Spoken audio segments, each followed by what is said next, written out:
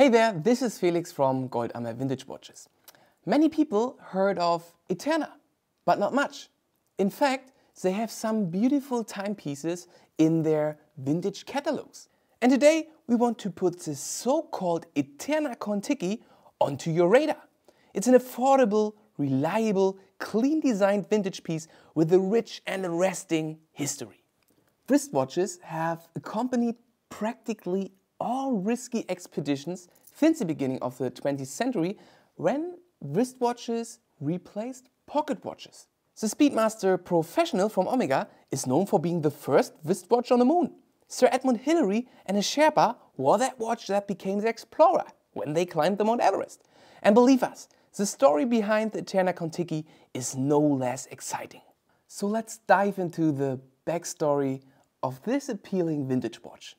In 1947, Thor Heyerdahl, a Norwegian explorer, and 5 crew members set out on a journey across the Pacific Ocean from South America to the Polynesian Islands on a wooden raft. And this raft was called KonTiki. The crew members reportedly wore Eterna watches on their wrists. On this picture you can see the whole crew. I hope I pronounced them right. Knut Oakland, Bengt Danielsen, Thor Heyerdahl, Erik Hesselberg, Thorstein Rabi and Herman Watzinger. Curiously, it is not known if Mr. Heyerdahl himself wore an Eterna watch.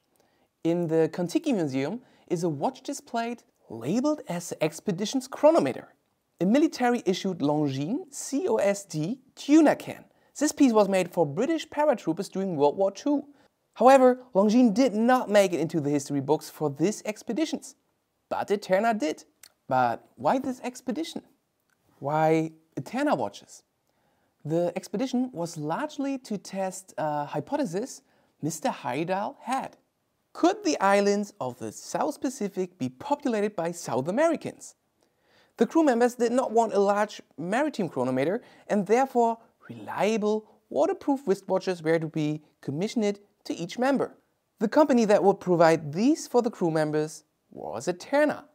Any expert of the time was 100% sure that it was not possible to cross the Pacific Ocean in a wooden raft. But after a few weeks at sea, the experts were proved wrong and the ship was definitely able to withstand the elements. 3 months later, after sailing for 101 days, the KonTiki finally arrived in Polynesia. The expedition was a success and the hypothesis was tested.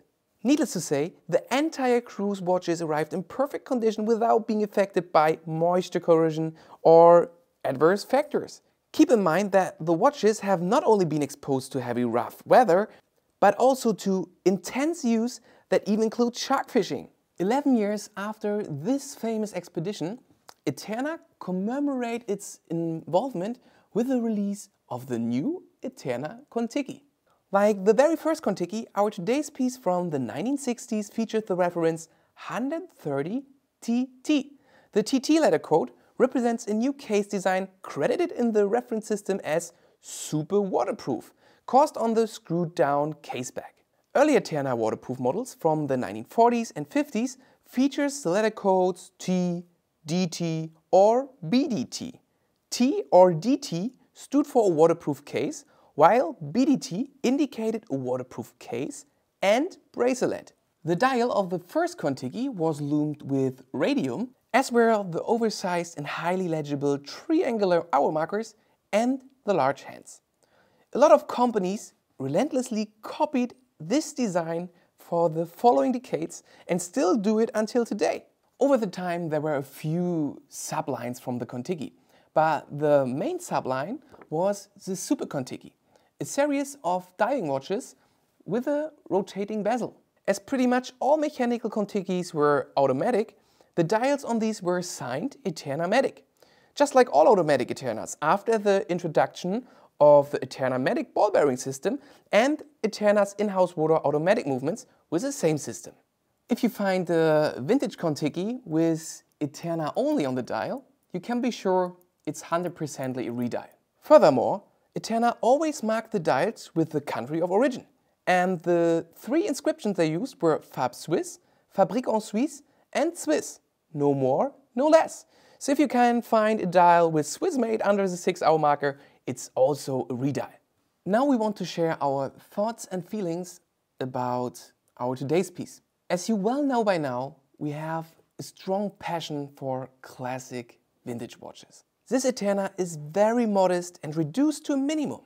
It's truly about representing the essentials only with no added distractions and fits perfectly our taste.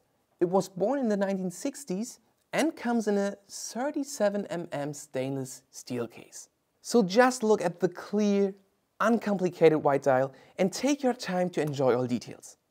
Start your visual journey at this small and subtle Eterna Matic wording, crowned by the simple and discreet 5-ball bearing logo. It commands a place at the top of the dial, leaving no doubts as to the accuracy of the timepiece, while the celebratory KonTiki is lower and elegantly written in a larger font, which adds sophistication and class to the overall package. The pyramid-shaped baton hour markers pointing inwards, catching the light from different angles.